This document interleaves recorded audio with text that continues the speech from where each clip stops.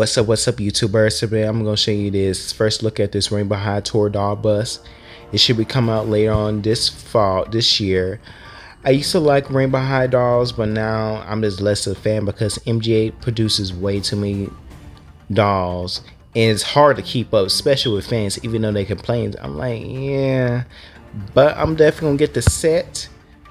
The set's way better from Barbie, so this one I'm definitely gonna get. I can't wait to get the set. The dolls, not so much no more. What else feature on this tour bus? A vanity station. Your dolls can do hair and makeup.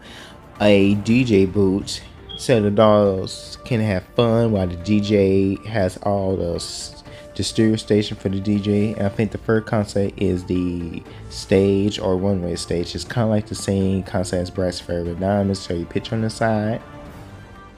Okay, mermaids, I see you coming up with an interesting playset. I'm definitely gonna get. I love the color scheme. I love the vibrant colors.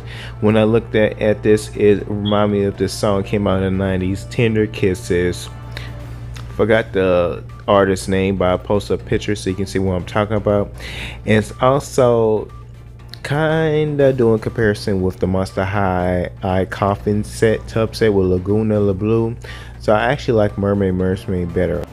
Okay, here is one of the Ken Fashionistas on the left. Should be coming out later this year. I like the face sculpt, but I do not like the molded plastic wig that's glued in his head, because technically it's a separate sculpt they just glued on top of the sculpt. So I'm not really feeling him. I do got the Ken looks on the right, the John. I definitely like him. His hair is kind of thinly rooted at the top, but I did rooted some more hair to make his hair appear more fuller. Mattel definitely lost the mark on the Ken Fashionista, so I'll be more invested in the Fresh Squad male dolls and the Naturalista dolls. So I did kind of tag Naturalista dolls, and they said they got us. Okay, bring it through. I cannot wait to see how those male Naturalista dolls look like. Here's a picture so you can see what I'm talking about. Okay, Naturalistas. Okay, Angel Ken is coming through with some supply of saran hair. He gonna be working on with his dolls. I did DM him, and personally he told me it's saran. He definitely going to come up with some new dolls of 2023, so we're gonna be on the lookout for Angel. Here is Barbie collection number 4. Her sculpt is featured on the one of the Barbie Looks collection doll. I'm definitely gonna get her. I am loving that skin tone, loving that dress. The boots, I gotta grow on it too, but I love her hair. So she definitely should be released anytime soon. She is very pretty. I can't wait. Here is the Monster High 2-pack Frankie and Deuce Gordon dolls. Frankie don't look too bad, even though I'm not gonna get the dolls, but they still look good. I used to be a Monster High fan a while back when I first started collecting dolls back in 2016. But these are cool, even though I didn't get them. But hey, let me share my thoughts and my opinion about these dolls. So Deuce fashion looks okay, a little shaggy, but Frankie got them boots. I am liking it. It's definitely elevated.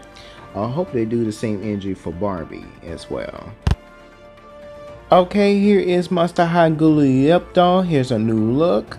How I feel about it, she's alright, but am I crazy about Monster High dolls like I used to back in 2016? Like I mentioned, yes, I was back then, but now I really don't too much care about Monster High dolls like that. There are some of my favorite characters is Claudine. I'm definitely looking forward to getting her if she has a better hair quality instead of polypurpling. The doll I'm looking for is Pharaoh in a collector's doll. Must tell y'all better stop playing and make a damn Pharaoh doll. So anyway, how do you feel about this channel? If you like it, give it a thumbs up. You like to see more featured dolly contents, maybe reviews. Don't forget to subscribe to my channel, and thank you. Y'all have a blessed night.